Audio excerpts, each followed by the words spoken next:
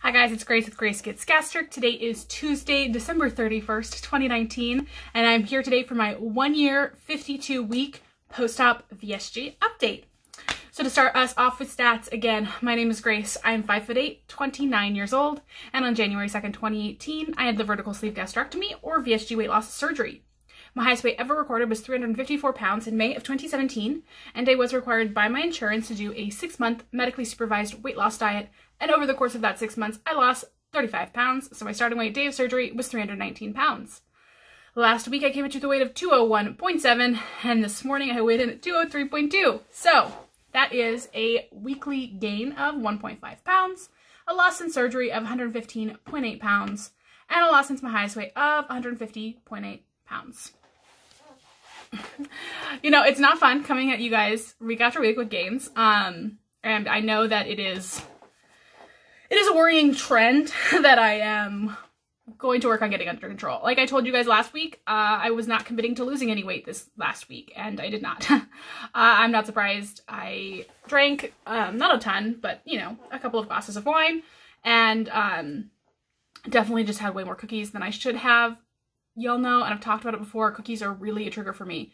And it has been, unfortunately, very difficult for me to put myself in cookie-free situations. And I know that is something that I need to be working on. And if I can get a therapist to respond to my emails, then maybe I will someday. But you know, I generally don't keep cookies in the house, and so that is generally fine. But I can't control my work environment. I can't control my home environment. When I visited my parents this weekend, there were a lot of, and they, you know, they're all my favorite cookies from growing up, and so yes, I had a lot of those. And part of the problem is that they are somewhat of a slider food, so I can eat quite a few of them before getting full. And especially if I'm grazing on them throughout the day, which is generally what I'm doing. I'm not just sitting and binging on like 18 cookies, but I am, you know, every hour, every half hour grabbing a cookie. That adds up. So yes, not surprised. I actually did, and night eating is still a thing for me. You know, I generally tend to do very well during the day, and then during the nighttime, my self-control just sort of goes out the window. But yesterday, I was really proud of myself. I had like a perfect eating day yesterday. I stayed exactly on plan. I think I ended up eating like half an ounce of cheese more than I planned, but I accounted for it in my fitness pal, and I'm okay with that. It was cheese. So in the scheme of things, not too bad. And really, I am buckling down starting tomorrow. You know, I hate to do that, but like, just realistically, today is New Year's Eve. Happy New Year's Eve to all of you guys. And again, I am not planning to go crazy in terms of my eating, but I am going to be drinking, and it's not going to be a ton because I do have surgery, plastic surgery, in a month, and they generally recommend that you stop drinking about a month before surgery. I am not concerned about having some drinks a month, like right at that month mark, especially because I am not a habitual drinker. And then after tonight, I will not have any more alcohol until a very long time from now. So I'm not really concerned. I'm definitely not planning on going super hard. I'm hanging out. I'm driving up north where I grew up. My parents no longer live there, but a lot of my friends from high school are either there or visiting from where they live. And so I'm going up there to spend some time with some of my very close friends from high school. And none of us are ragers, you know. So we're going to go to a bar. We're going to have some drinks. I am going to, I've told myself that I will not be ordering sugary drinks. So if I am going to drink something, I'm going to bring some of that Mio. So I can have like a vodka water. I might get like a rum and Diet Coke just because I actually don't like those that much. And so I am thinking that I don't really love carbonation. So it'll make me drink it very slowly. Or I could have some wine, but wine tends to lead to not great hangovers. So anyways, I am planning to, when I drink, not just drink like margaritas or, you know, sugary stuff. So I'm feeling better about that. I know that there's going to be some swelling. I'm probably going to be going out to eat a few times. I think probably tonight for dinner, and then maybe tomorrow for brunch. And we'll generally plan on making good choices, but there tends to be sodium. I do just naturally end up eating a little bit more carbs than I would in my normal life. There's glazes, there's sauces, there's dips, there's sides of mashed potatoes that I'll have a few bites of, you know, that kind of thing. But yes, basically I am really buckling down. I don't like being over 200. I've got plastics in a month, so we're gonna work on this. But yeah, I spent the weekend with my parents, my dad's house, with my sister and her boyfriend, and we had this amazing prime rib. If you follow me on Instagram, I post about the food. My dad is an amazing cook, and so is my stepmom, and so she does a lot more baking stuff. So yes, we had prime rib. We have a tradition for Christmas where we have soups on Christmas Eve, and then prime rib with all the trimmings on Christmas Day, and so we just did that this weekend. But yeah, it was nice to see them, and really just, like I said, my plastic surgery is less than a month away, so there was a lot of planning for that because my stepmom is the person who will be coming with me, and then my sister is planning to kind of stay with me once I return home for a little bit to care for me, though she's a little bit useless. But yeah, I know it's close because I had a stress dream while I was at my parents' house. I had this dream that, so there is a person on Instagram, Lisa Gets Fit for Life. I've mentioned her before. I'll try to remember to link her below. She just had thigh surgery in November, and she's already had like her stomach and her chest done. And so I've been watching her stories for the past like month and a half just because surgery recovery, I find it interesting, and that's something that I'm obviously thinking about. Anyway, so in my dream, she was weirdly there as, but she was a plastic surgeon, and I had my plastic scheduled with Galvez, and for some reason and she doesn't live anywhere near me, but apparently she was like a surgeon who was local and could fit me in like right away. So like with no prep, I just like decide, okay, I'm just gonna go get surgery with her, and it was not good. It wasn't like terrible. It was just like basically I still looked like I had all this loose skin, but it was all smooth. So instead of having like a lot of rolls, it was just like a smooth lump of skin. And I had like a very tiny like fleur-de-lis incision, but the incision was like way up high. It was like on my right underneath my belly button, so it was super obvious. And it was just like a really tiny fleur-de-lis.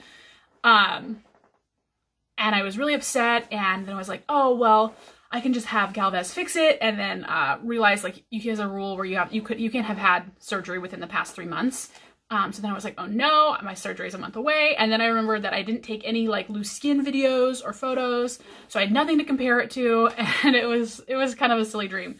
But I'm definitely starting to realize that it's about to happen, and I'm very excited, but I'm super, super nervous as well, just because I know it's gonna be a very large mental and physical challenge for me. And, you know, I can prepare all I want, but to a certain extent, you know, you just can't, you know, you don't know what it's going to be like until you hit it. Just like with VSG. Like I knew that there was going to be mental stuff, but you just don't really know how it will hit you. And it's really hard until you're like forced to eat this way and track this way and like do these things to really understand how that affects you. So I know plastics will be the same way, and it's one of those things where it's like, I know this is going to be a challenge, and I'm not totally sure how to prepare for it other than trying to be open to it, you know? But as far as plastics, I'll do a little update. I think my plan will be to, in these videos, these weekly videos, just give little updates on my plastics to-dos, just because it's easier than making separate videos. But I have my labs all officially sent. I think I mentioned in my last video that I had my labs done in November, and they said that beginning of November, and that was too early, and so I needed to do it right around a month before surgery. So I messaged my PCP, and in Washington State, it turns out you have to, all labs for that kind of thing need to be ordered by a doctor. So I couldn't just like go in and do it, and so I had to have a doctor order them. So I had my primary care physician order them for me. I was a little nervous about it. She knows I'm having plastics, and I think we've talked about briefly that it was probably medical tourism, but I don't know that she's like super, super aware. And, you know, she's great. I've been with her for a long time, but just broaching the subject of surgery abroad, medical tourism, surgery in Mexico, all that stuff tends to have a lot of reactions, and I just don't want to deal with it. You know, your opinion, it doesn't matter to me to an extent, because I have done all of the research. I am a very thorough person. I would not be doing this if I thought that there was a significant risk, any more so than any surgery. And, you know, I've really done my homework. So to a certain extent, I just don't want to hear it because I'm going to do what I'm going to do. So, you know, there's been no issues. She was great, but, you know, it's always a little nerve-wracking. And because I realized, you know, they told me this, or I realized that I needed to have a doctor referral like last week, and then was kind of freaking out because we're in time crunch, but she was able to get them in. I went, I had them done, and then I sent them, and the surgeon was like, hey, you have a history of diabetes. You really should, we also need you to send an updated A1C just to confirm that that's under control. Which it is, and it has been, but I messaged my doctor and they were able to add it on, and I thought I was gonna have to go in and get another draw, but they had enough of my blood to just do a separate A1C, and it was great. It was like 4 point something, which still blows my mind, that I'm no longer diabetic. Like, it's so cool. So I sent those off, so hopefully I'll be hearing back soon. I forgot to mention this in my plastics prep video, but another thing on my list was to cancel, or not cancel, but suspend my gym membership for the month of February, because I will not be using it, and that's $50 that I could have for myself. So I just talked to them, and they put in a little thing in there, so they suspended my account just for the month of February. You know, I don't know that I'll be back to working out in March, because that will be like 4 weeks, but like, you know, I'll hit 6 weeks in there, and I might be at a point where I could like do gentle walking, because it's cold here, especially. But we'll see where I'm at. I can always extend that if I need to. I also notified my credit cards. I gave travel notices for the 2 credit cards I'm planning to take with me. I scheduled my lift chair delivery. So, I'm going to be doing, there's like medical supply stores that you can rent, like those lift chairs, the ones that will like push you up. So I have ordered one of those for, again, the month of 4 weeks, and I'm having it delivered the day before I leave, so it's going to be sitting here for like 10 days without me, but I didn't want my roommate to have to deal with trying to set it up when I'm not here, and I definitely did not want to have to set it up after I had been, you know, butchered. So I am having that the day before I leave, so I can be here, help them set it up, and then it'll just be here, and my roommate doesn't care. I've also started buying stuff, so I've started collecting things. I have a little desk area over there where I've started both gathering things that I already own and buying things. Like I said, I will plan on doing a what I'm bringing with me, and then also what I ended up actually using. So we'll see that. We'll see how all that goes. And also started making some ideas for meal prep and planning, because I am planning to make and freeze a couple of different meals. I'm thinking maybe like six meals, not total, but like 6 different types of meals, and those will all have multiple versions. But I figure, you know, that will be enough.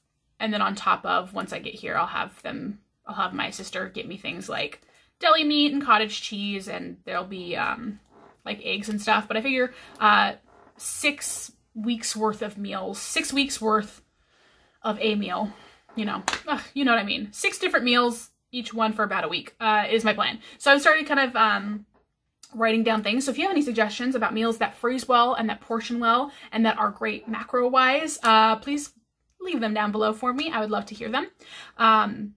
And if you have any suggestions for things that you think that I should be bringing with me or not bringing with me, let me know that too. Like I said, I will be talking about, I will be making a video about what I'm packing, but that might be a video that comes fairly late just because I'm not packing yet and I don't have everything yet. Yeah, I think that's most of everything. I mean, 1 year, 52 weeks. I don't know if you guys noticed, that means it's my 2-year VSG this week. I had my surgery, as I said, on January 2nd, so that will be on Thursday, I believe, Thursday. I have my bariatric appointment next week. I think it's after my next weekly update though, so I'll update you whenever that happens. I am going to be doing a 2-year video, kind of like my, you know, I've been doing those kind of quarterly, but I think I'm going to do it towards the end of the month, because I'm going to kind of combine my 2-year with my pre-plastics. So I'm going to have, because I'm going to take before photos for plastics, so this will kind of be like my 2-year photos and my pre-plastics photos. I just want to do it all at once, and same thing with measurements. So I'm just going to do all of that closer towards the end of the month. And then we'll talk a little bit more about how this second year has been, which has been super interesting. And so I'm excited to talk about that. So my second year and then going into plastics. So I think I'll just combine those videos. I think that is everything. All right, guys, thank you so much for watching. I hope you guys are doing amazing. I hope you guys have a wonderful New Year's Eve, if it is still New Year's Eve when you're watching this. And I hope that your guys' 2020 is just magical. Thank you so much for watching, and I will talk to you all very soon. Bye.